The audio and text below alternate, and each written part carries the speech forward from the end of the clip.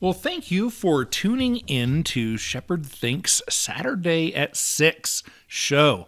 The reason I'm doing these Saturday at 6 shows is that I have heard that YouTube loves the algorithms, or their algorithms love it when you do consistent weekly shows. So I started doing that right around the same time. I did some soul searching and brain searching and sought advice from mentors, from brilliant friends who are Liberty content producers, and I came to the conclusion that me doing my channel, as I have been for the last 5 years, is probably not the greatest idea in the world. However, I had committed to doing the rest of the year, Saturdays at 6. So, it is Saturday at 6, and you get a show because I don't lie. Today's show is going to be audio. I have something pretty up on the screen in case you're a YouTube kind of person. By the way, there's this app, 4K video downloader, that I use a lot. You can go and just download this video. You can download the audio only and then just listen to it as you're driving along. Or you can check it out on SoundCloud. It'll be there as well. What we're going to do today is, first I'm going to chat a little bit about the person whose speech you're going to be hearing today. And then we'll get into the speech. And by the way, the speech is going to be performed by I don't know if it's AI, I think, voiceover artist, which isn't as good. I don't love the robot voice.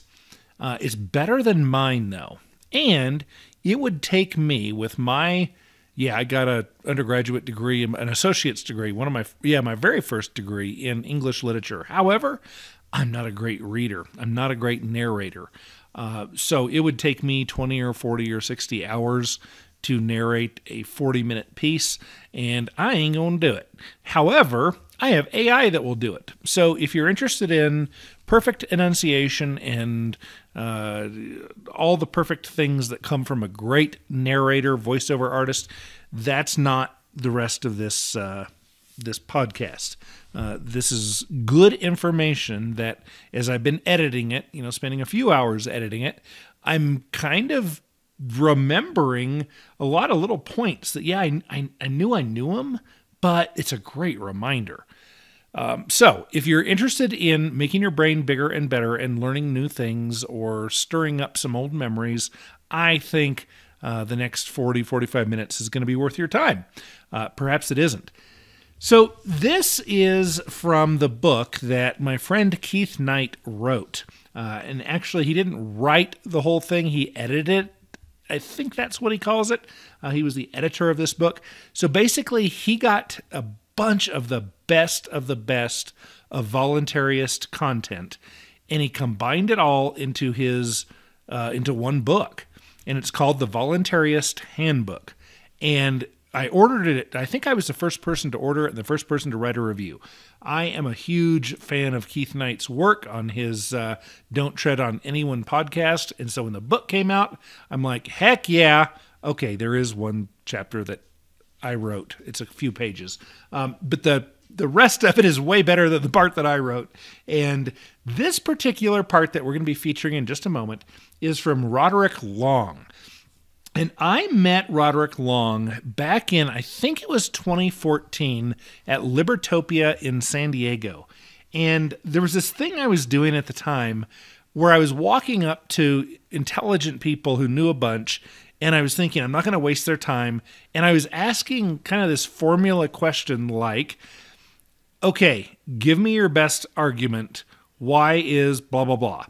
And I quit doing it because people didn't seem to like it very much. And Roderick was no exception. He was talking to some other libertarian, famous libertarian kind of person. I met a lot of really neat people at that convention. Butler Schaefer and Boston Tea Party was there. And there were a number of people who I enjoyed their work, and it was nice meeting them. But anyway, I walk up and stand near, and then politely, when there's a break in the conversation, I basically said, Roderick, I understand from the program, I'm not familiar with your work, but I understand that you are a left libertarian anarchist, or something to that effect. And I said, I thought that anarcho-capitalism and what this convention was about and everything that I'm into was right anarchism. What's the difference? Why are you a left anarchist? And I think he didn't like the question much, because he and the other guy just kind of stared at me like I was a jerk, which maybe I was. And they're like, nah, you could read my, yeah, whatever. And then they went back to talking and completely blew me off. Like, go away, dude. And so I walked away, and I still have those curiosities of what's the difference between left anarchism and right anarchism, or left libertarian anarchism or right libertarian anarchism. So that was the one time I met Roderick Long. I ended up listening to his talk, loved it. And then this particular chapter of Keith's book, I just absolutely loved. Roderick is so good at explaining things, and I believe that this chapter was kind of the written version of a speech that he gave. So we'll see how my narrator, AI narrator, does. Again, she ain't great, but hang in there. I think that you're going to get some value from it. And here goes. Here goes the Roderick Long chapter from Keith Knight's book, The Voluntaryist Handbook. I want to talk about some of the main that have been given to libertarian anarchism and my attempts to answer them. But before I start giving objections and trying to answer them, there is no point in trying to answer objections to a view unless you have given some positive reason to hold the view in the first place. So I just want to say briefly what I think the positive case is for it before going on to defend it against objections. The case of our libertarian NRCJSM problems with forced monopoly. Think about it this way. What's wrong with the shoe monopoly? Suppose that I and my gang are the only ones that are legally allowed to manufacture and sell shoes. My gang and anyone else that I authorize, but nobody else. What's wrong with it? Well, first of all, from a moral point of view, the question is, why us? What's so special about us? Now, in this case, because I've chosen me, it is more plausible that I ought to have that kind of monopoly, so maybe I should pick a different example. But still, you might wonder, where do I and my gang get off claiming this right to make and sell, something that no one else has the right to make and sell, to provide a good or service no one else has the right to provide, at least as far as you know? I'm just another mortal, another human like unto yourselves, more or less. So, from a moral standpoint, I have no more right to do it than anyone else. Then, of course, from a pragmatic, consequentialist standpoint, well, first of all, what is the likely result of my and my gang having a monopoly on shoes? Well, first of all, there are incentive problems. If I'm the only person who has the right to make and sell shoes, you're probably not going to get the shoes from me very cheaply. I can charge as much as I want, as long as I don't charge so much that you just can't afford them at all, or you decide you're happier just not having the shoes. But as long as you're willing and able, I'll charge the highest price that I can get out of you, because you've got no competition, nowhere else to go. You also probably shouldn't expect the shoes to be of particularly high quality, because after all, as long as they're barely serviceable, and you still prefer them to going barefoot, then you have to buy them from me. In addition to the likelihood that the shoes are going to be expensive and not very good, there's also the fact that my ability to be the only person who makes and sells shoes gives me a certain leverage over you. Suppose that I don't like you. Suppose you've offended me in some way. Well, maybe you just don't get shoes for a while. So there's also abuse of power issues. But it's just not the incentive problem, because after all, suppose that I'm a perfect saint and I will make the best shoes I possibly can for you, and I'll charge the lowest price I possibly can charge, and I won't abuse my power at all. Suppose I'm utterly trustworthy. I'm a prince among men, not in Machiavelli's sense.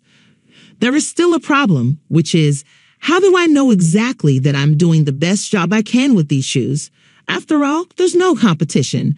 I guess I could poll people to try to find out what kind of shoes they seem to want.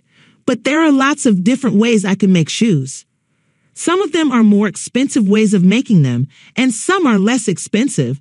How do I know, given that there's no market, and there's really not much I can do in the way of profit and loss accounting? I just have to make guesses.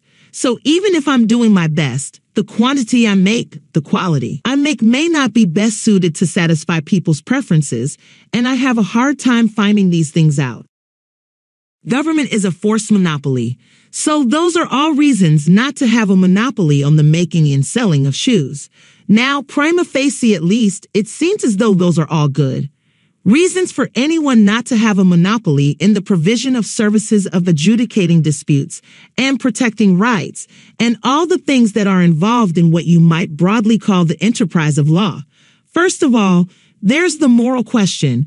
Why does one gang of people get the right to be the only ones in a given territory who can offer certain kinds of legal services or enforce certain kinds of things? And then there are these economic questions. What are the incentives going to be? Once again, it's a monopoly. It seems likely that with a captive customer base, they're going to charge higher prices than they otherwise would and offer lower quality. There might even be the occasional abuse of power. And then, even if you manage to avoid all those problems and you get all the saintly types into the government, there's still the problem of how do they know that the particular way that they're providing legal services, the particular mix of legal services they're offering, the particular ways they do it are really the best ones. They just try to figure out what will work. Since there's no competition, they don't have much way of knowing whether what they're doing is the most successful thing they could be doing. So the purpose of those considerations is to put the burden of proof on the opponent. So this is the point then when the opponent of competition in legal services has to raise some objections. Objection 1. Government is not a coercive monopoly. Now, one objection that's sometimes raised isn't so much an objection to anarchism as an objection to the moral argument for anarchism. Well, look, it's not really a coercive monopoly. It's not as though people haven't consented to this, because there's a certain sense in which people have consented to the existing system by living within the borders of a particular territory, by accepting the benefits the government offers, and so forth. They have, in effect, consented. Just as if you walk into a restaurant and sit down and say, "I'll have a steak," you don't have to explicitly mention that you are agreeing to pay for it. It's just sort of understood. By sitting down in the restaurant and asking for the steak, you are agreeing to pay for it. Likewise, the argument goes, if you sit down in the territory of this given state and you accept benefits of police protection or something, then you've implicitly agreed to abide by its requirements. Now, notice that even if this argument works, it doesn't settle the pragmatic question of whether this is the best working system. But I think there is something dubious about this argument. It's certainly true that if I go onto someone else's property, then it seems like there's an expectation that as long as I'm on their property, I have to do as they say. I have to follow their rules. If I don't want to follow their rules, then I've got to leave. So I invite you over to my house. And when you come in, I say, you have to wear the funny hat. And you say, "What's this?" And I say, "Well, that's the way it works in my house. Everyone has to wear the funny hat. Those are my rules." Well, you can't say, "I won't wear the hat, but I'm staying anyway. These are my rules. They may be dumb rules, but I can do it." Now suppose that you're at home having dinner, and I'm your next door neighbor, and I come and knock on your door. You open the door, and I come in and I say, "You have to wear the funny hat." And you say, "Why is this?" And I say, "Well, you moved in next door to me, didn't you?" By doing that, you sort of agreed. And you say, "Well, wait a second. When did I agree to this?" I think that the person who makes this argument is already assuming that the government has some legitimate jurisdiction over this territory. And then they say, "Well, now, anyone who is in the territory is therefore agreeing to the prevailing rules." But they're assuming the very thing they're trying to prove, namely that this jurisdiction over the territory is legitimate. If it's not, then the government is just one more group of people living in this broad general geographical territory. But I got my property, and exactly what their arrangements are I don't know, but here I am in my property and they don't own it.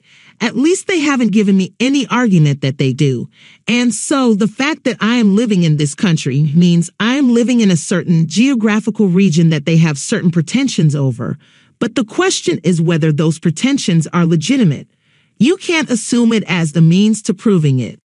Another thing is, one of the problems with these implicit social contract arguments is that it's not clear what the contract is. In the case of ordering food in a restaurant, everyone pretty much knows what the contract is. So you could run an implicit consent argument there, but no one would suggest that you could buy a house the same way. There are all these rules and things like that. When it's something complicated, no one says, you just sort of agreed by nodding your head at some point or something. You have to find out what it is that's actually in the contract. What are you agreeing to? It's not clear if no one knows what exactly the details of the contract are. It's not that persuasive. Okay, well, most of the arguments I'm going to talk about are pragmatic, or a mixture of moral and pragmatic. Objection to Hobbes. Government is necessary for cooperation. Probably the most famous argument against anarchy is Hobbes. Hobbes' argument is, well, look, human cooperation, social cooperation, requires a structure of law in the background. The reason we can trust each other to cooperate is because we know that there are legal forces that will punish us if we violate each other's rights. I know that they'll punish me if I violate your rights, but they'll also punish you if you violate my rights. And so I can trust you because I don't have to rely on your own personal character. I just have to rely on the fact that you'll be intimidated by the law. So social cooperation requires this legal framework backed up by force of the state. Well, Hobbes is assuming several things at once here. First, he's assuming that there can't be any social cooperation without law.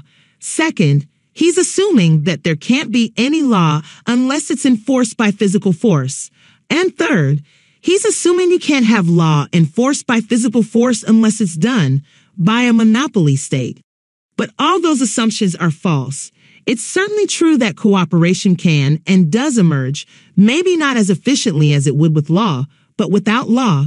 There's Robert Elixon's book Order Without Law, where he talks about how neighbors manage to resolve disputes. He offers all these examples about what happens if one farmer's cow wanders onto another farmer's territory and they solve it through some mutual customary agreements and so forth, and there's no legal framework for resolving it. Maybe that's not enough for a complex economy, but it certainly shows that you can have some kind of cooperation without an actual legal framework. Second, you can have a legal framework that isn't backed up by force. An example would be the law merchant in the late Middle Ages, a system of commercial law that was backed up by threats of boycott. Boycott isn't an act of force, but still, you've got merchants making all these contracts, and if you don't abide by the contract, then the court just publicizes to everyone. This person didn't abide by the contract. Take that into account if you're going to make another contract with them. And third, you can have formal legal systems that do use force that are not monopolistic. Since Hobbes doesn't even consider that possibility, he doesn't really give any argument against it. But you can certainly see examples.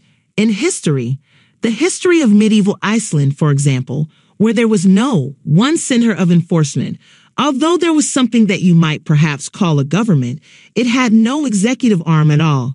It had no police, no soldiers, no nothing. It had a sort of a competitive court system. But then enforcement was just up to whoever.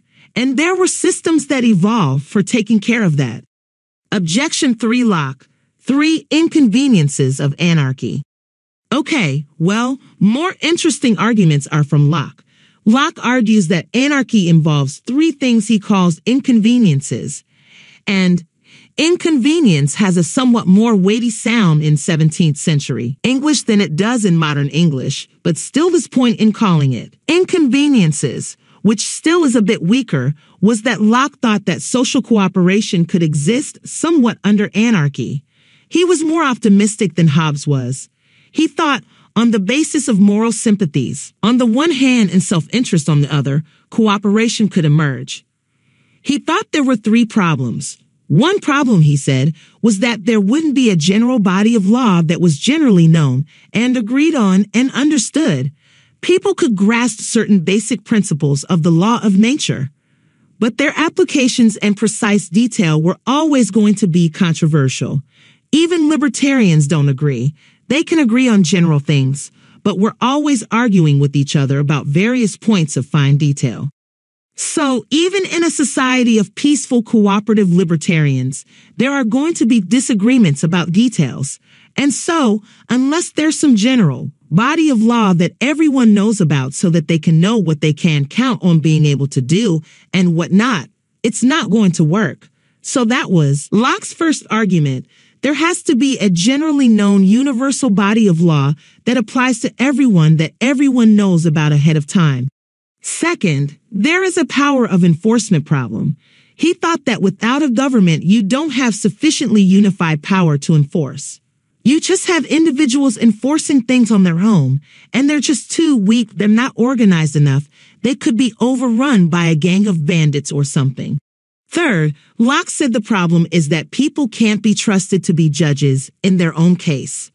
If two people have a disagreement, and one of them says, well, I know what the law of nature is, and I'm going to enforce it on you.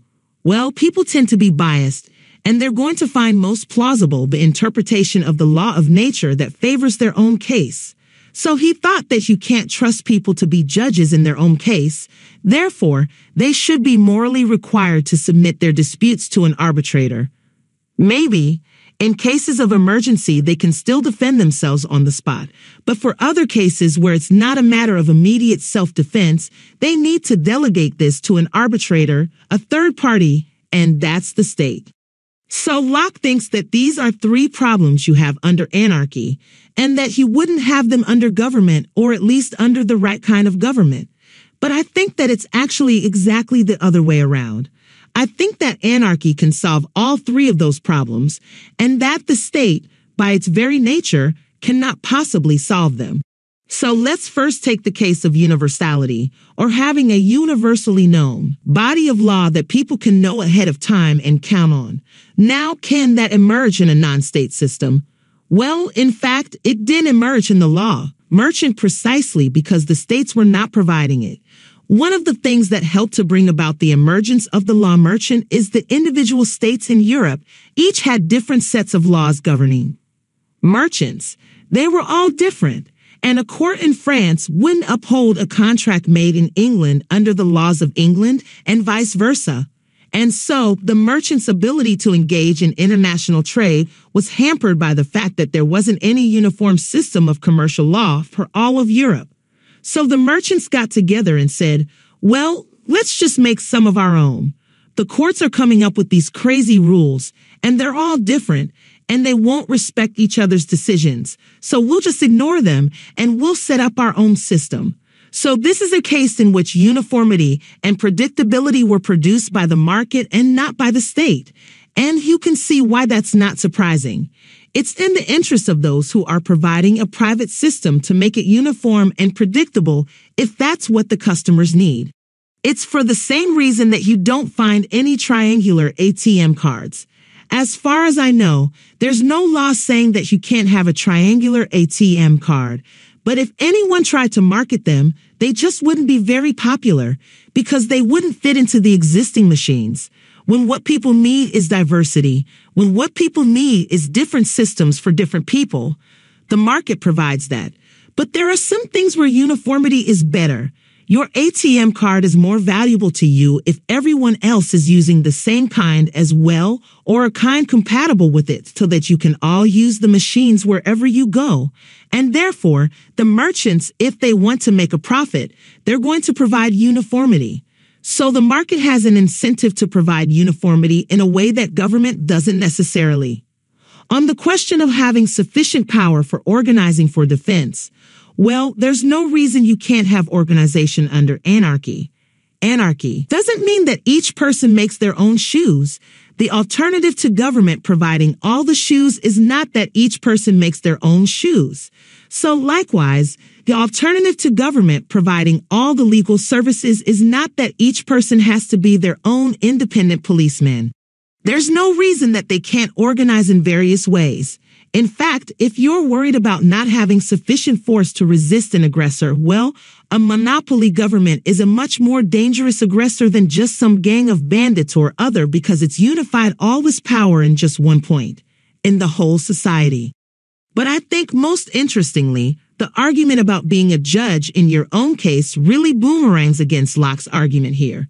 Because first of all, it's not a good argument for a monopoly because it's a fallacy to argue from everyone should submit their disputes to a third party to there should be a third party that everyone submits their disputes to. That's like arguing from everyone likes at least one TV show to there's at least one TV show that everyone likes. It just doesn't follow. You can have everyone submitting their disputes to third parties without there being some one third party that everyone submits their disputes to. Suppose you've got 3 people on an island. A and B can submit their disputes to C, and A and C can submit their disputes to B, and B and C can submit their disputes to A. So you don't need a monopoly in order to embody this principle that people should submit their disputes to a third party. But moreover, not only do you not need a government, but a government is precisely what doesn't satisfy that principle. Because if you have a dispute with the government doesn't submit that dispute to a third party. If you have a dispute with the government, it'll be settled in a government court if you're lucky. If you're unlucky, if you live under one of the more rough and ready governments, you won't ever even get as far as a court. Now, of course, it's better if the government is itself divided, checks and balances, and so forth. That's a little bit better. That's closer to there being third parties, but still they are all part of the same system. The judges are paid by tax money and so forth. So it's not as though you can't have better and worse approximations to this principle among different kinds of governments. Still, as long as it's a monopoly system, by its nature, it's in a certain sense lawless. It never ultimately submits its disputes to a third party. Well, I hope you guys are enjoying this. Those were the first 3 objections, and now we're going to have a different narrator with a slightly different voice, one I prefer better. Continue reading this. You know, I think that despite the choppiness of the audio quality, it is so interesting listening to Roderick's brilliant analysis and the way he breaks things down so simply, almost in a Larkin Rose kind of style. And Roderick is a, famous professor, like a mainstream professor, a brilliant anarcho-capitalist mainstream professor. Maybe I shouldn't call him an anarcho-capitalist, but a libertarian left anarchist, whatever. But yeah, his stuff is just brilliant. I'm loving it. I hope you continue to enjoy the rest of this. Objection 4. Ayn Rand. Private protection agencies will battle. Probably the most popular argument against libertarian anarchy is, well, what happens if, and this is Ayn Rand's famous argument, I think you violated my rights and you think you haven't. So I call up my protection agency and you call up your protection agency. Why won't they just do battle? What guarantees that they won't do battle? To which, of course, the answer is, well, nothing guarantees they won't do battle. Human beings have free will.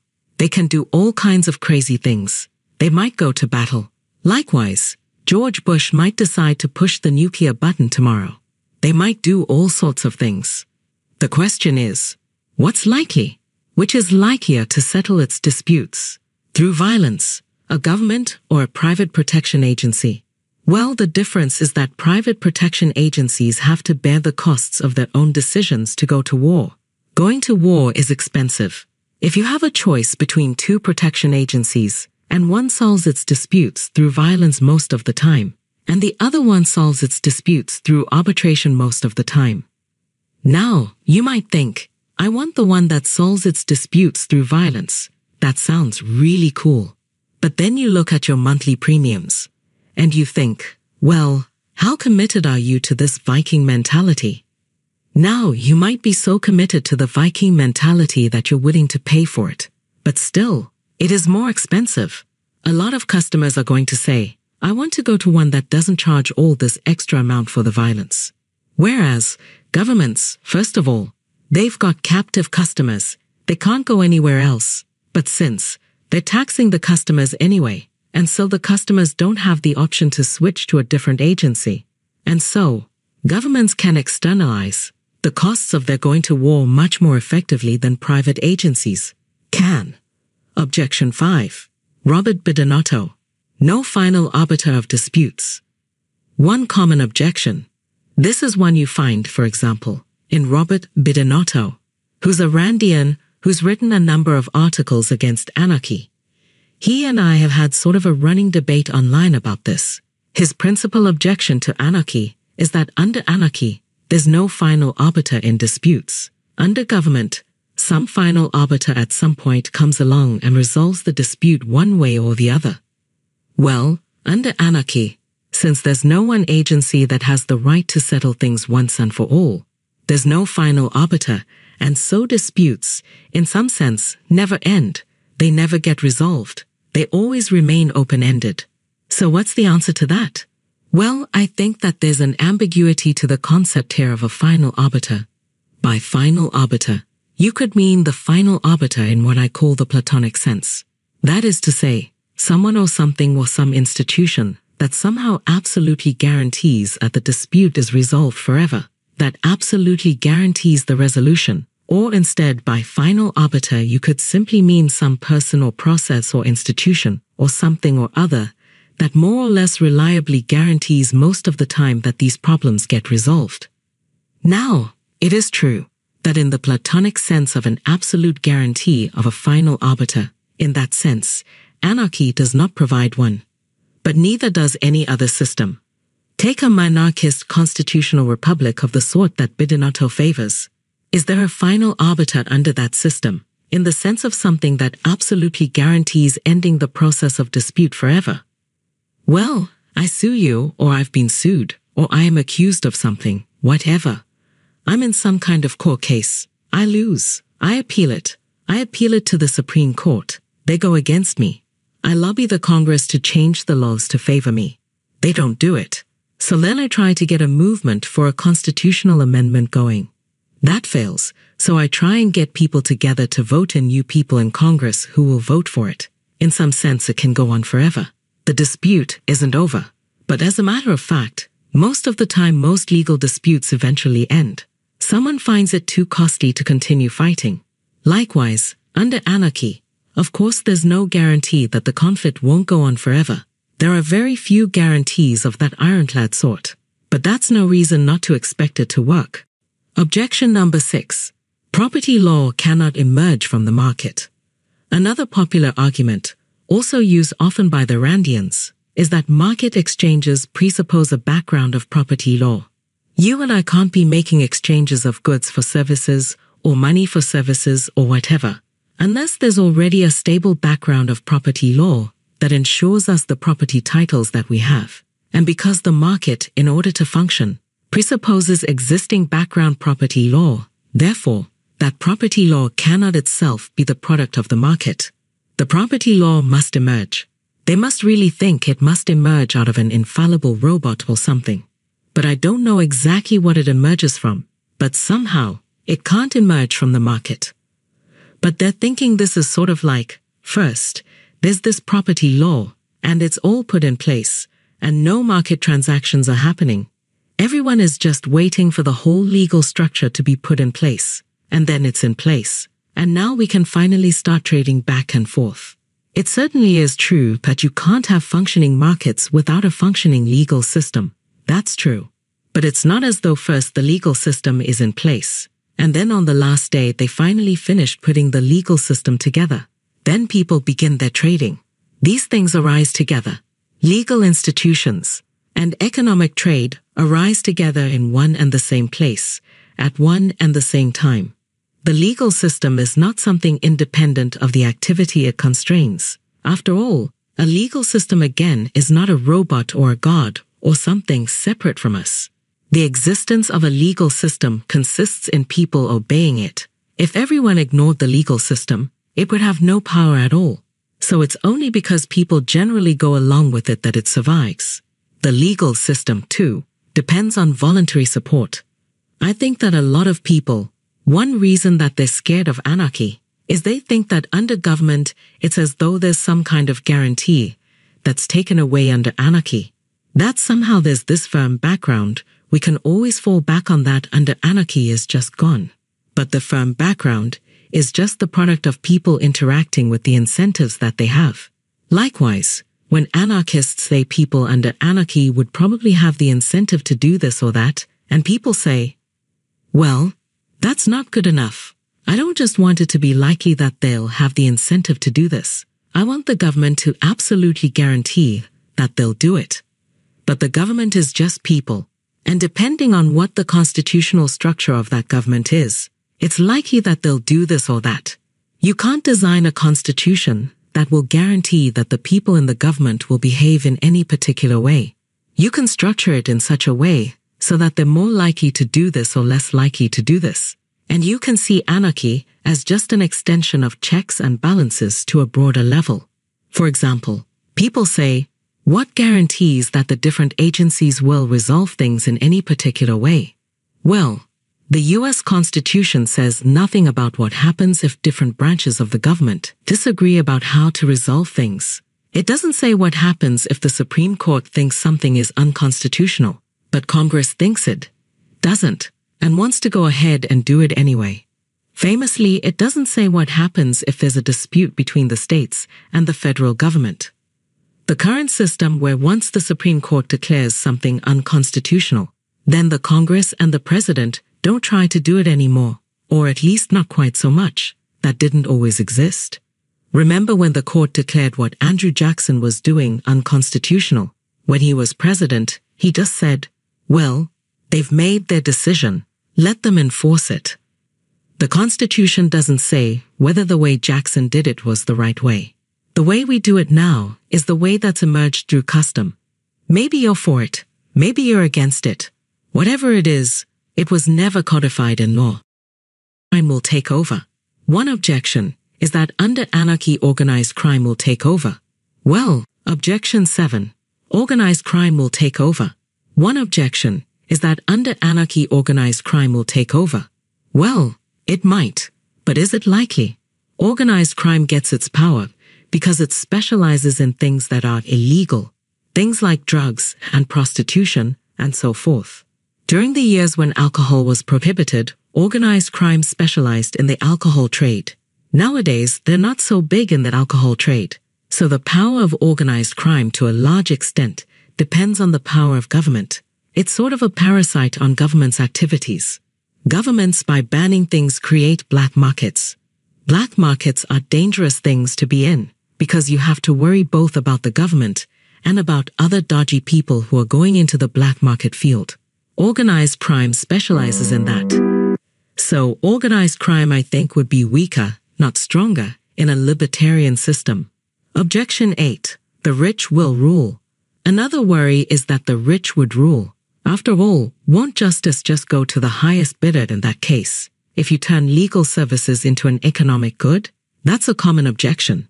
Interestingly, it's a particularly common objection among Randians, who suddenly become very concerned about the poor, impoverished masses. But under which system are the rich more powerful? Under the current system or under anarchy? Certainly, you've always got some sort of advantage if you're rich. It's good to be rich. You're always in a better position to bribe people if you're rich than if you're not. That's true. But under the current system, the power of the rich is magnified. Suppose that I'm an evil rich person, and I want to get the government to do something or other that costs $1 million. Do I have to bribe some bureaucrat $1 million to get it done? No, because I'm not asking him to do it with his own money. Obviously, if I were asking him to do it with his own money, I couldn't get him to spend $1 million by bribing him. Any less than $1 million. It would have to be at least $1 million and 1 cent. But people who control tax money that they don't themselves personally own, and therefore can't do whatever they want with, the bureaucrat can't just pocket the million and go home, although it can get surprisingly close to that. All I have to do is bribe him a few thousand, and he can direct this $1 million in tax money to my favorite project or whatever, and thus the power of my bribe money is multiplied. Whereas, if you were the head of some private protection agency, and I'm trying to get you to do something that costs $1 million, I'd have to bribe you more than $1 million. So the power of the rich is actually less under this system. And of course, any court that got the reputation of discriminating in favor of millionaires against poor people would also presumably have the reputation of discriminating for billionaires against millionaires. So, the millionaires would not want to deal with it all of the time. They'd only want to deal with it when they're dealing with people poorer, not people richer. The reputation effects. I don't think this would be too popular an outfit. Worries about poor victims who can't afford legal services or victims who die without heirs. Again, the Randians are very worried about victims dying without heirs. In the case of poor victims, you can do what they did in medieval Iceland. You're too poor to purchase legal services, but still, if someone has harmed you, you have a claim to compensation from that person. You can sell that claim, part of the claim or all of the claim, to someone else. Actually, it's kind of like hiring a lawyer on a contingency fee basis. You can sell to someone who is in a position to enforce your claim. Or if you die without heirs, in a sense, one of the goods you left behind was your claim to compensation, and that can be homesteaded. Objection 9. Robert Bidinotto. The masses will demand bad laws. Another worry that Bidinotto has, and this is sort of the opposite of the worry that the rich will rule, is, well, look, isn't Mrs. right, that the market is like a big democracy, where there is consumer sovereignty, and the masses get whatever they want? That's great when it's refrigerators and cars and so forth. But surely that's not a good thing when it's laws, because after all, the masses are a bunch of ignorant, intolerant fools, and if they just get whatever laws they want, who knows what horrible things they will make. Of course, the difference between economic democracy of the Mrs. sort and political democracy is, well, yeah, they get whatever they want, but they're going to have to pay for it. Now, it's perfectly true that if you have people who are fanatical enough about wanting to impose some wretched thing on other people, if you've got a large enough group of people who are fanatical enough about this, then anarchy might not lead to libertarian results. If you live in California, you've got enough people who are absolutely fanatical about banning smoking, or maybe if you're in Alabama, and it's homosexuality instead of smoking they want to ban. Neither one would ban the other, I think. In that case, it might happen that they're so fanatical about it that they would ban it. But remember that they are going to have to be paying for this. So when you get your monthly premium, you see, well, here's your basic service, protecting you against aggression. Oh, and then, here's also your extended service, and the extra fee for that, peering in your neighbor's windows to make sure that they're not, either the tobacco or the homosexuality, or whatever it is you're worried about. Now the really fanatical people will say, yes, I'm going to shell out the extra money for this. Of course, if they're that fanatical, they're probably going to be trouble under monarchy too. But if they're not that fanatical, they'll say, well, if all I have to do is go into a voting booth and vote for these laws restricting other people's freedom, well, heck, I go in, it's pretty easy to go in and vote for it. But if they actually have to pay for it, gee, I don't know. Maybe I can reconcile myself to this. Objection 10. Robert Nozick and Tyler Cowen. Private protection agencies will become a de facto government. Okay, one last consideration I want to talk about. This is a question that originally was raised by Robert Nozick and has since been pushed farther by Tyler Cowen. Nozick said, suppose you have anarchy. One of three things will happen. Either the agencies will fight, and he gives two different scenarios of what will happen if they fight. But I've already talked about what happens if they fight, so I'll talk about the third option. What if they don't fight? Then he says, if instead they agree to these mutual arbitration contracts, and so forth, then basically this whole thing just turns into a government. And then Tyler Cowen has pushed this argument farther. He said what happens is that basically this forms into a cartel, and it's going to be in the interest of this cartel to sort of turn itself into a government, and any new agency that comes along, they can just boycott it. Just as it's in your interest if you come along with a new ATM card, that it be compatible with everyone else's machines. So if you come along with a brand new protection agency, it is in your interest that you get to be part of this system of contracts and arbitration, and so forth that the existing ones have. Consumers aren't going to come to you if they find out that you don't have any agreements as to what happens if you're in a conflict with these other agencies. And so, this cartel will be able to freeze everyone out. Well, could that happen? Sure. All kinds of things could happen. Half the country could commit suicide tomorrow. But is it likely? Is this cartel likely to be able to abuse its power in this way? The problem is cartels are unstable for all the usual reasons. That doesn't mean that it's impossible that a cartel succeed. After all, people have free will. But it's unlikely because the very incentives that lead you to form the cartel also lead you to cheat on it. Because it's always in the interest of anyone to make agreements outside the cartel once they are in it. Brian Kaplan makes a distinction between self-enforcing boycotts and non-self-enforcing boycotts. Self-enforcing boycotts are ones where the boycott is pretty stable because it's a boycott against, for example, doing business with people who cheat their business partners. Now you don't have to have some iron resolve of moral commitment in order to avoid doing business with people who cheat their business partners.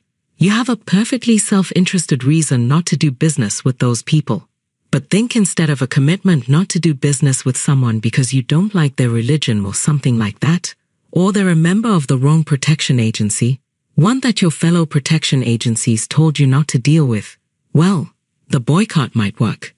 Maybe enough people, and maybe everyone, in the cartel is so committed to upholding the cartel that they just won't deal with the person. Is that possible? Yes. But if we assume that they formed the cartel out of their own economic self-interest, then the economic self-interest is precisely what leads to the undermining because it's in their interest to deal with the person, just as it's always in your interest to engage in mutually beneficial trade. And there you have it. Roderick T. Long, 10 Objections. And I love that piece because there are so many little things he says. One of the things that I just loved was, what about this idea of if somebody does wrong by you, then you have the right to have a claim against them. Like they owe you restitution. Well, when you die, does that claim go away? Or could you leave that in your trust or your will to your kids? Like so-and-so broke my fence and it cost $10 to fix it. Everybody would agree. So, hey kids, I never worried about getting the money from that guy or his estate while I was alive. But when I'm dead, if you guys want to pursue it, there's free $10 waiting for you. And then what if the other guy dies? Should his kids give it? I don't know. It's things like that bring up so many fun brain pondering exercises. Again, huge thanks to Keith Knight for his book. And by the way, in his book, this is chapter 22 that was just read to you. And at the end of it, and I didn't include all of this, but there's a whole long question period where people ask questions and he goes back and forth with them. And there's a lot more great information there. Thank you so much again for taking your time to listen to this. I hope it's of value to you. If it is, let me know. If it's not, let me know. Look forward to seeing you next Saturday at 6.